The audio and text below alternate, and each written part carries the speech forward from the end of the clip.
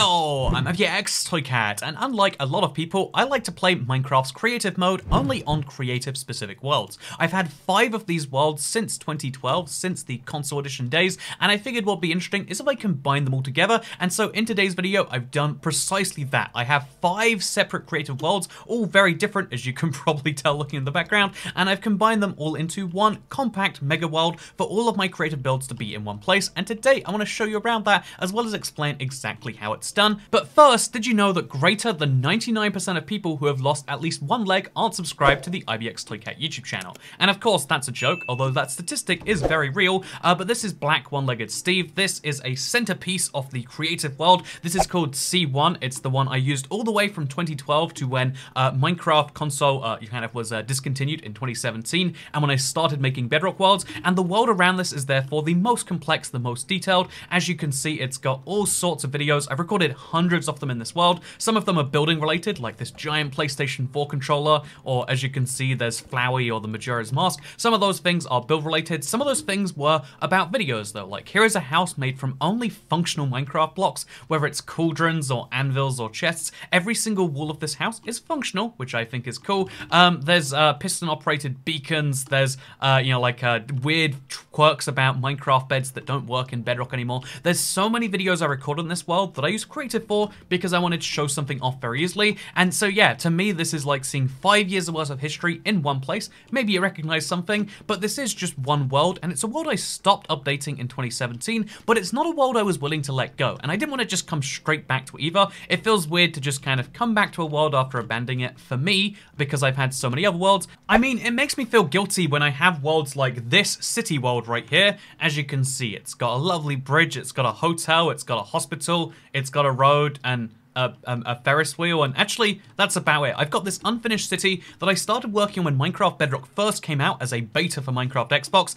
It continually crashed. The world, it crashed so hard at one point the world corrupted, and this is an older backup. There's so many other city buildings that would have been here that got deleted because, you know, Minecraft Bedrock. It's a game where you need to have backups. It's not a choice, and I learned that lesson the hard way with this world, but I do love lots of the bizarre things about it, whether it's the weird Ferris wheel or it's this build, which I have so many comments asking, what is he even building? Why is the light green on the inside and orange on the outside? Why is it an orange and green skyscraper to begin with? Also, I built walls around this village, but only on one side. You know what? I had to build a wall, and just like most good walls, it only covers a small part of the affected area. Also, there's this, which, you know, to this day, I'm still not entirely sure what I was going for. It gets even weirder when you look at like, oh yeah, here's an end city, created by hand, by the way, in the overworld. And then, as you can see, the lag factory over here, because I figured it would be fun, and I still do think it's fun, to make a giant chest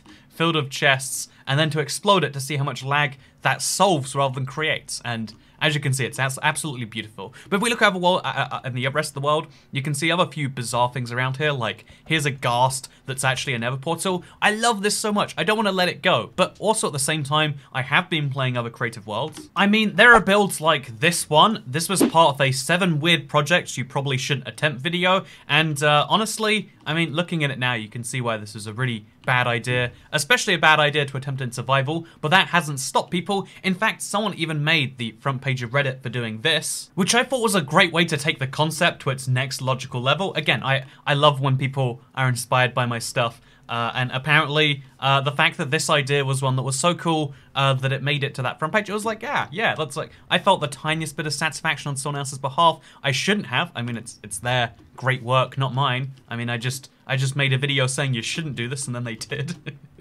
But yeah, there's also loads of other mini projects around here. Like you can see, here's a Christmas tree I made on Christmas, and then it burnt down. Over here, I made if I'm not mistaken, I made a desert temple out of green wool, because you know what? We should go green, and that includes the desert temples, and I don't know why that village is covered in green, actually, but we should go green, and that includes the desert temples. Isn't there something just weird feeling about this? There is, right? I like it, though. And because I'm super disorganized on Bedrock, I don't just have one world for all these weird projects from videos where I tell people things that would be a really bad idea in survival, but that I secretly want to do anyway. So as well as things like that end cavern on one world, I have things like this. It's an entirely neverified village I like it personally. I think there's something charming about this, but it doesn't mean that it's not terrible. But the point is, this is on a different world because I had no discipline of keeping to the same world. I mean, once you're starting new worlds every video anyway, why not continue the trend? It actually is easier to just start a new world in terms of video production than to keep it in the same place, but you do lose some stuff. And that's why when I decided to make a Minecraft replica of my house, this is a video people make all the time, but I made a realistic version of my house that makes you sad for me and makes you wish that, you know, you actually lived in a fantasy land in Minecraft rather than a real land, because this is my house, but in Minecraft.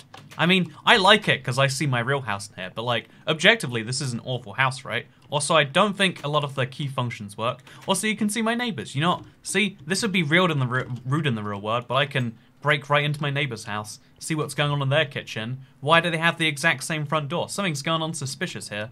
Anyway, my point is, and then I decided to build in front of that a giant redstone lamp for some background gameplay. I really liked building a giant redstone repeater. I just enjoyed it an amount that I really shouldn't. And then I built this redstone trail off to a redstone torch. Isn't there something nice about this? And then I was like, you know what, we'll put the Minecraft logo in the background. But building the Minecraft logo takes a while. It's really thick. So I left out the R on the A, and now I've got Minecat. And I've also got this, and I just love this too much to let it go, and that's why I decided all 5 of these worlds need to be combined into one, and that's why we used MC Tool Chest to do so. So MC Tool Chest allows you to copy, move chunks around from worlds to worlds. This sounds like a sponsored video, but just to prove that it's not, I hate you, MC Tool Chest. Don't sponsor me, don't give me your money, I don't want it, I don't deserve it. Okay, that was probably a bit extreme. How about I just say it's a garbage piece of software, it always crashes, but it's the best piece of software for the job.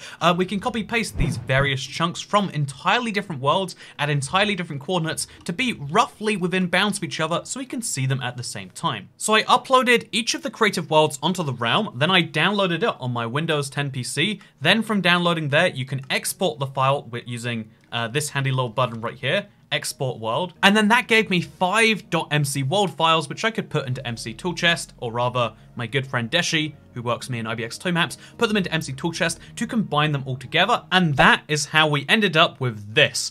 This was the first version of every single major chunk with any form of build in it, just kind of all combined into one place. This is the map of what it all looks like together as well. As you can see, it's a little bit messy. Even if you look at it in person, it's like all the stuff from the creative world is a bit far away. The reason for that is because this was a 1000 by 1000 world. I did build some things out here in the corner. So, for instance, here is, as you might know, here is my village that I destroyed by hand and then rebuilt. I don't know why I did that in my creative world. You know, really would have made sense to do that in survival. Right? I played survival in my creative world, and that was dumb of me, is what I'm saying right here. But isn't this interesting? This is my take on reconstructing a village. I made a lava mountain. You know, it's a beautiful world. But then, as well as that, obviously this is a super flat world, so it's much lower than the alternative chunks. But you can see at the same time, wow, what's this over here? Here's a nether. Sorry, what are they called? The pillager tower. But it's made from nether blocks. Wow, that's so fun. Oh wow, what's that over there? Is that my city world? I mean, you can spot the ghast, right? Yep, that's merging in here. And the way we did this is by having these little chunk borders between everything. So this is one set of chunks from, I think, Weird Projects 2. That's one. Those are the sets of chunks from the city world that is mostly non-city.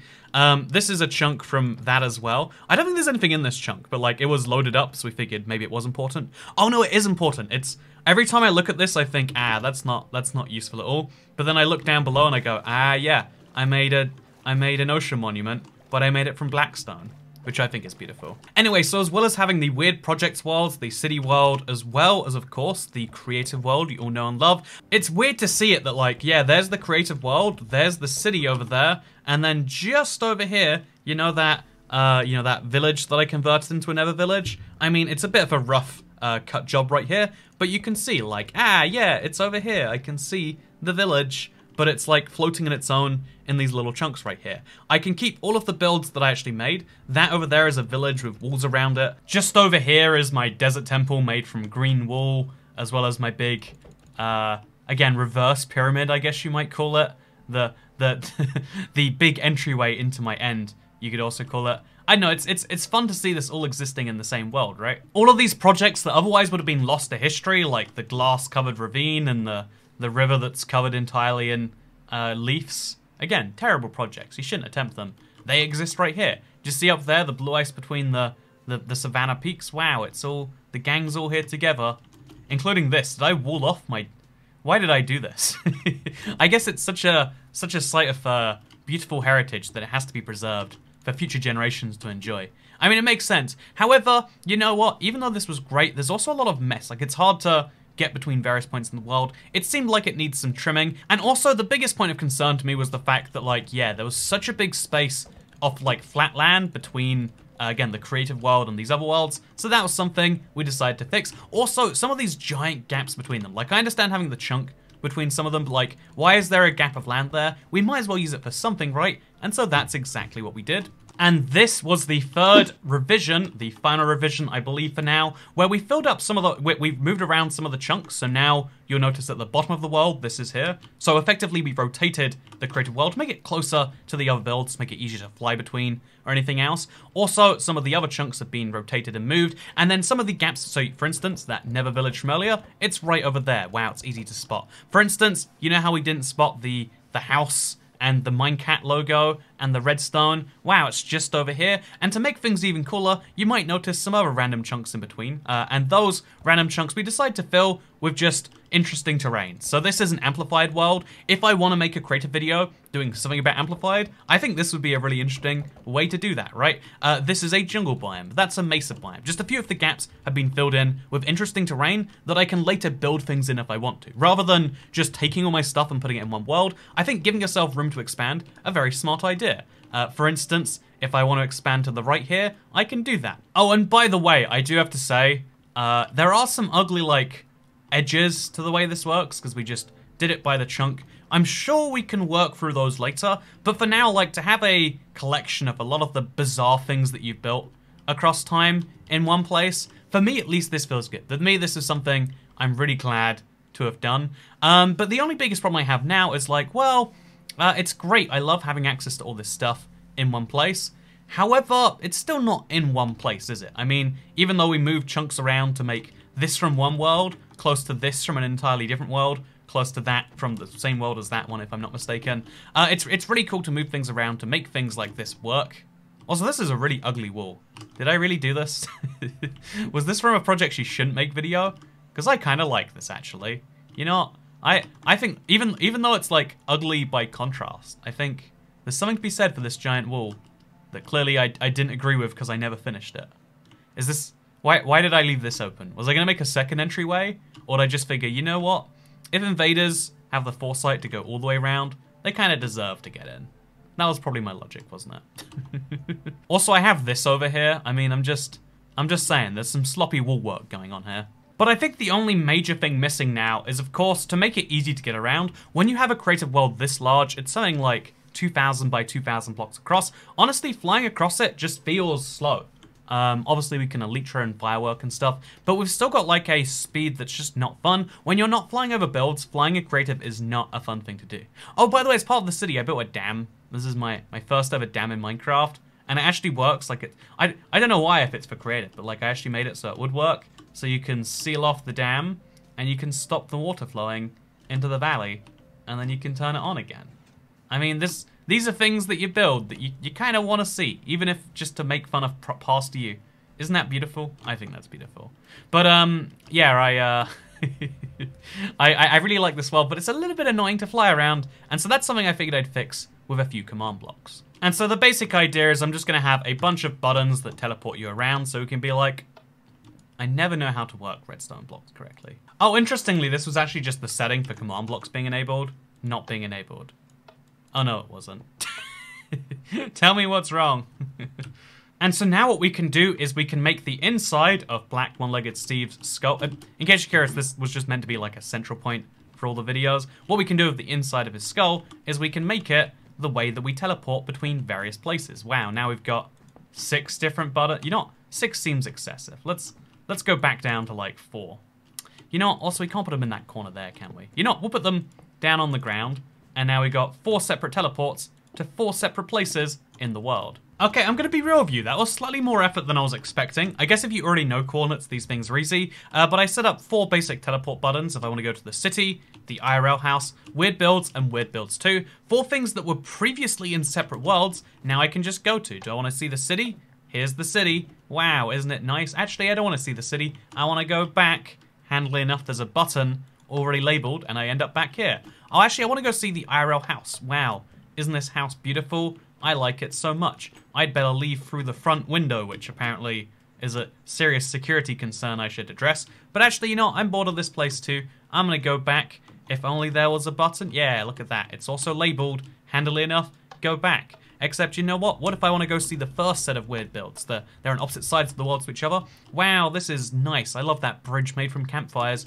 Except maybe I go back and I want to see that, you know, you get the point of teleporting at this point. But yeah, I think this one, I think this is a particularly fun little thing that we've set up. I think that it takes 20 minutes to do the teleporting around. It takes an extra half an hour to do the merging things together. But I really like the idea of having all my builds in one place. And I also like, I don't know, I feel, I'm like a hoarder in real life. I feel bad throwing things away. And now having collected all of it into one world is just kind of satisfying. Let me know if you agree with that. Like, I would love to perhaps show people around. I'd also love to know if like someone thinks like, no, Toycat, before you do anything else, you've got something wrong. Because again, I'm a big fan of trying to preserve things if we can. And if they're things that I like, I don't want to preserve your things, but I'm just kidding, of course. But I also think that to kind of celebrate this new world. If you don't hate everything, if we do continue, I've got this big gap over here. This is the only gap that I haven't filled, and I figured, you know, it'd be fun to fill it with. I mean, like I can do anything in Minecraft. I can fill this with absolutely anything I want. I've got endless possibilities open to me. That's right, it's grass blocks. Isn't this exciting? Oh, look at this wonderful space that we can fill with activities. Look how it perfectly fills the gap. Oh, I am just too wonderful, I know. So the idea is I've got this big old plane. I'm going to be filling it not with just anything, but I want to fill it with a fun little series I've been wanting to do for a while, which is building your comment ideas. So I'm going to be building your comments on this video. If you have an idea you'd like me to build, type it in the comments down below. If you like someone else's idea, then like it. And then obviously we can work out from the most liked ones what I should do. And then I'll be ignoring the most liked ones anyway, and deciding what to do myself. Also, I might not end up doing the video because, you know, what if your ideas are bad enough? I'm not committing to that this early on. But if you want to have a little place in this, I will be building a few of your ideas over here because it's something I've wanted to do forever, you know, in the Toycat style, if you know what I mean, and maybe I'll be doing precisely that with your comments on this video. But the only thing that isn't in the comments on this video are I guess the ability to avoid a house fire, which is something you have to subscribe to do. There we go, nailed it. Pulled it back in there. I hope you all enjoyed this little video. Let me know if this world is interesting to you or if it literally is just a me thing. But I thought this was something worth making a video on. Just like, I finally have a creative world rather than having to make a bunch of new creative worlds every time. There are some builds that are still lost to history, like either I deleted the world by accident or I can't find it after looking. But it's nice to know that some of my favorite things that I've built in background gameplays and whatnot throughout the years, it's nice to know that some of those things do exist and are doing well. And ooh, what is this down here?